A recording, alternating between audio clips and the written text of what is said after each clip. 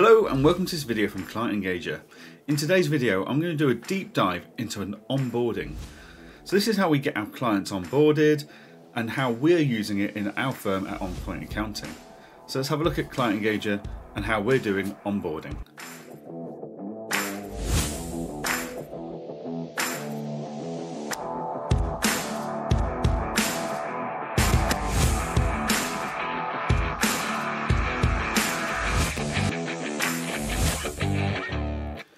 Hello and welcome to this video from Client Engager. Onboarding is a really popular question we get. How do you onboard clients with our Client Engager? What process do you use? How should we do it in our firm? Onboarding is a really personal journey for each firm. Each firm will have their own processes, systems, forms, emails, and because of that it's really important that each firm can build their own onboarding process within Client Engager. So because of that, what I'm going to do today is I'm going to show you how On Point Accounting, my firm, are using the Client Engager experience to onboard our clients, and then you can take that and hopefully take some insights from that to go and be able to implement your current onboarding processes into Client Engager, but also to improve the oversight of it, improve the process, improve the efficiency of it.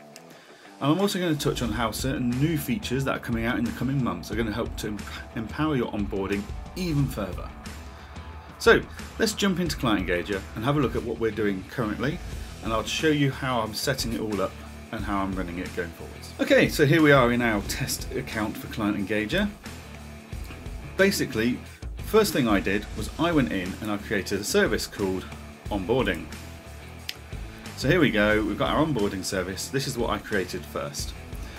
And then I thought, oh, I'll just have a phase for every task that we've got to do. So I've only put a few of our examples in here, otherwise I'll be here forever. But basically I'm saying I'm going to send a welcome email, then I'm going to send a client intro to an intro email for the client manager, then I'm going to send off professional clearance, I'm going to set up a QuickBooks license, I'm going to send the client that login, then I'm going to send a DEX license, then I'm going to send the DEX login. So basically, this was our onboarding procedure. The problem we then found was that my team were trying to be so efficient and get this onboarding done so quickly that actually clients ended up with being bombarded with emails. So we've then gone and changed our system, and what I'm going to do in this video is I'm going to show you how I've changed the system from what you see now to what we're using currently. And it makes sure we're spreading out all of our tasks, all of our emails over a period of time so that clients aren't overwhelmed by the experience we're giving them.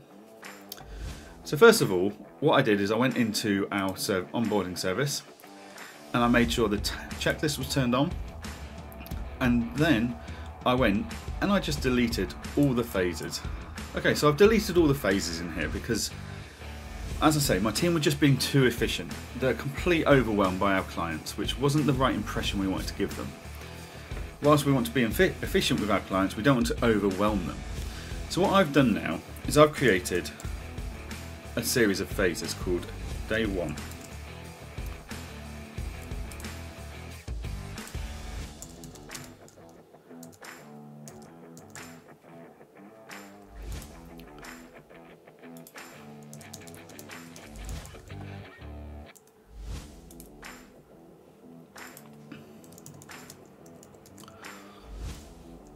So what I did is I created these phases called days. Now my theory is this: we want onboarding to be a journey over a period of maybe a week or 2 weeks, whatever suits your firm, and each day is going to have a specific list of tasks that we have to achieve on that day. And this way we're not overwhelming our client with onboarding emails all in one day. So what I did is I saved these dates.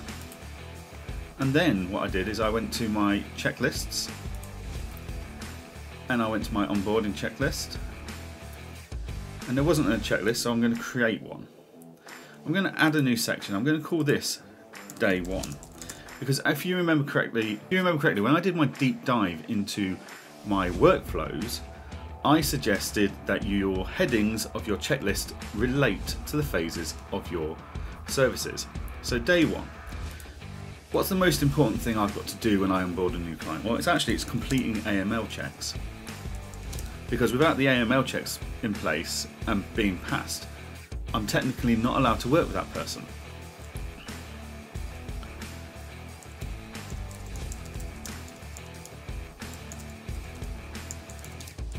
Now we use Zama for our onboarding, so I'm going to send an onboarding link through Zama. But actually the first thing I want to do is send a welcome email to my client, which is going to explain what's going to happen over the coming week.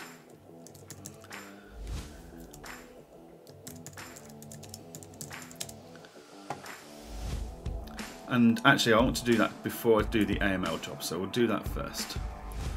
Just excuse all my terrible typings and spelling and formatting.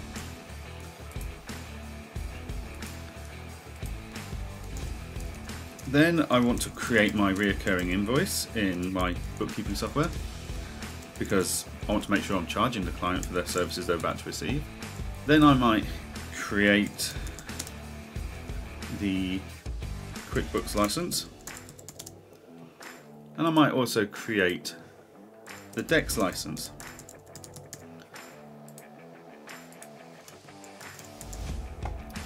Then I'm going to go on to day 2.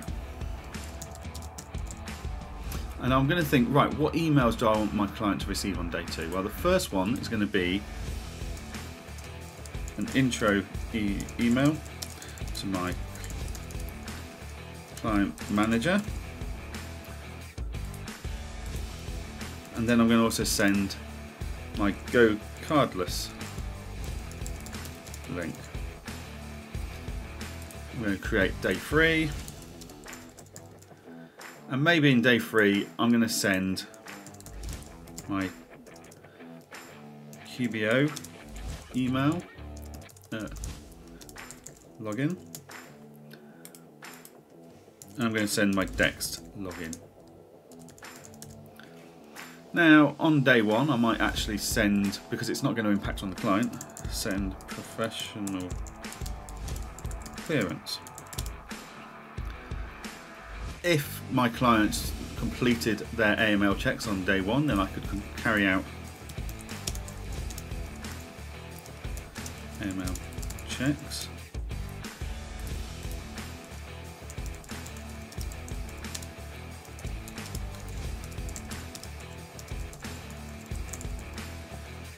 Complete my AML risk assessment. And this is all just examples of what you can do. Obviously you can build this checklist to suit yourself. The overriding message in here is, if you have phases of the days and then you break down the tasks of each day, that way we can prevent overwhelm of our client.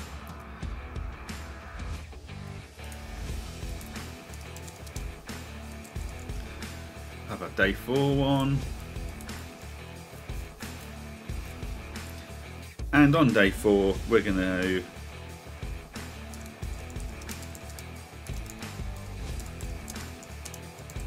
booking a catch-up call with the client. I'm going to assess the data provided by the previous accountant. So I'm going to leave it there for this video's example. But basically what I've done is I've broken down what my onboarding procedure is on a daily basis, so that I can make sure that A, I'm not spending all my day doing this in one go when actually I can't, because I'm waiting on information from people.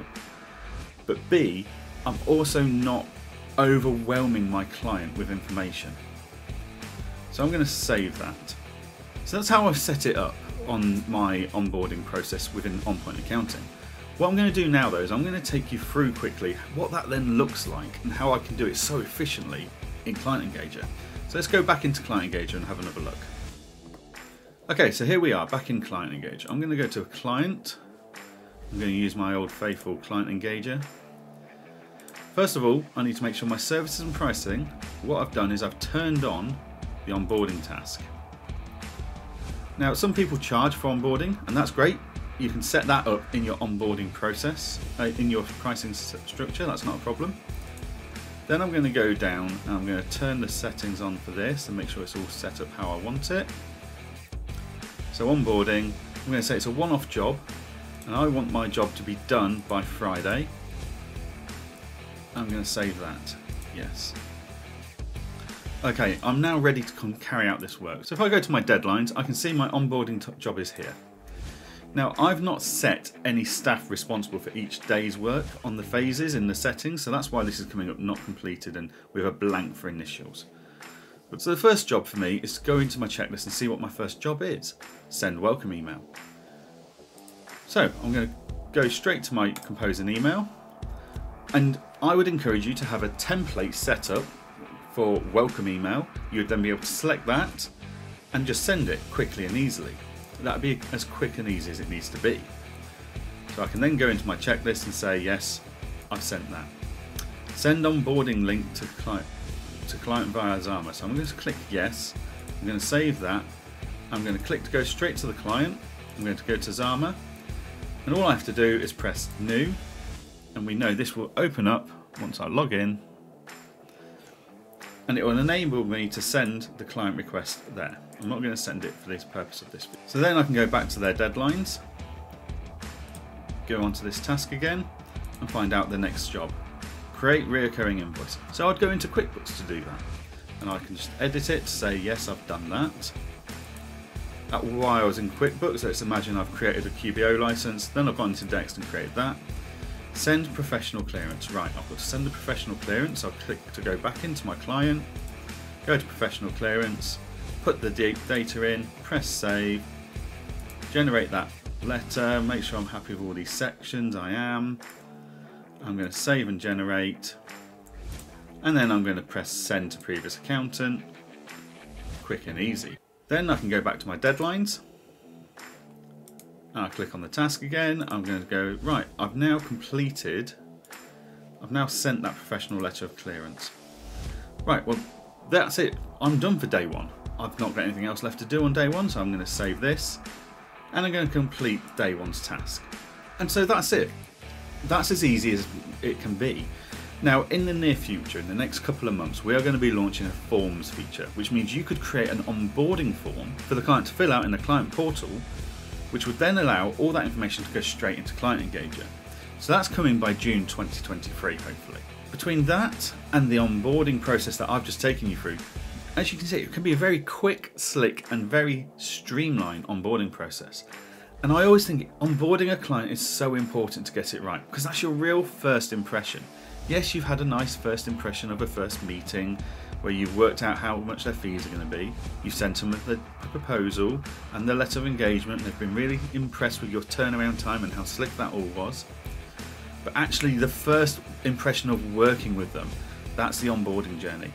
So it's really important you get that nailed. And that's why we're working so hard to make sure it's a really slick experience for you and your client. So I hope you've found this video useful.